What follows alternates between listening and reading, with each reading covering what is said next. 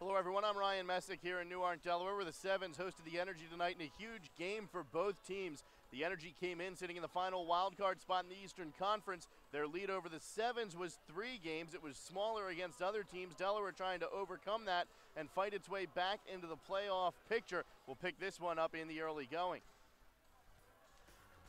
Caesar the Fox ready for what could be the biggest game in Sevens history in playoff contention late in the year.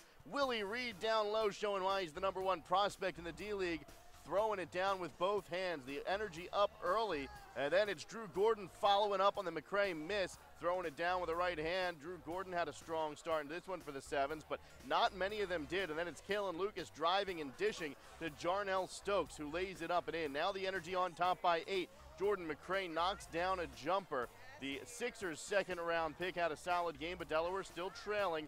This still in the first quarter. A little fall-away jumper there for Joel Wright, one of the new Sevens. He's able to knock it down, and Delaware now within 8.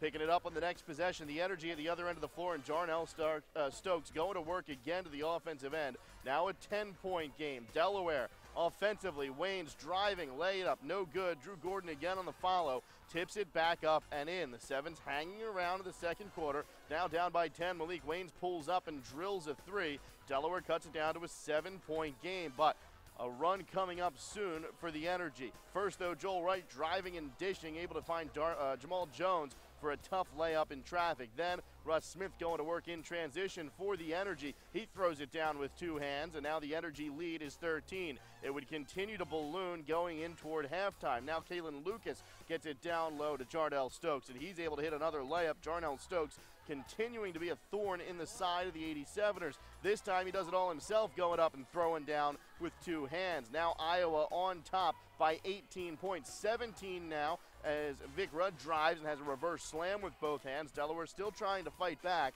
but too much from Iowa in the first half. Wilkins with a jump pass to Kalen Lucas, who drills the 3 late in the first half. Now that lead all the way up to 24 points. That's what it would be at the half. We pick it up in the third quarter. Jarnell Stokes hits the hook shot in the lane, and Iowa continues to work on that lead. It was 25 with 8.5 minutes left in the third quarter, but Delaware finally gets it going. Sean Kilpatrick drills a 3. Delaware cutting into that lead.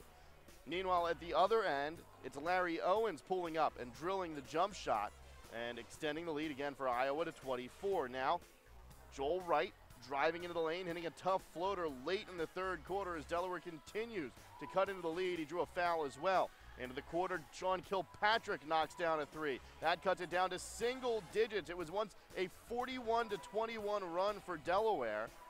But now Stokes with a 2-hand tomahawk slam and a little hang on the rim for emphasis as Iowa puts it back out to a 12-point lead. Early in the fourth quarter, down low, Tyrus Thomas hits a layup for Iowa. That extends the lead back out to 14. Delaware, though, still fighting back as now Joel Wright drives, hits a very tough layup from the right side of the lane. That cuts it down to a 7-point game. And now, again, it's going to be Wright finishing a tough layup in transition.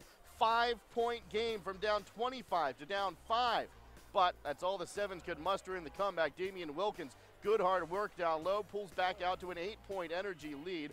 And they would have a couple of more to add before it was all over. Jarnell Stokes with another hook in the lane. That extends the lead back out to 10. And finally, Kalen Lucas putting the finishing touches on the win with a little steal late in the shot clock, lays it up and in. The Iowa Energy prevail over the Delaware 87ers, 117-107, the final score.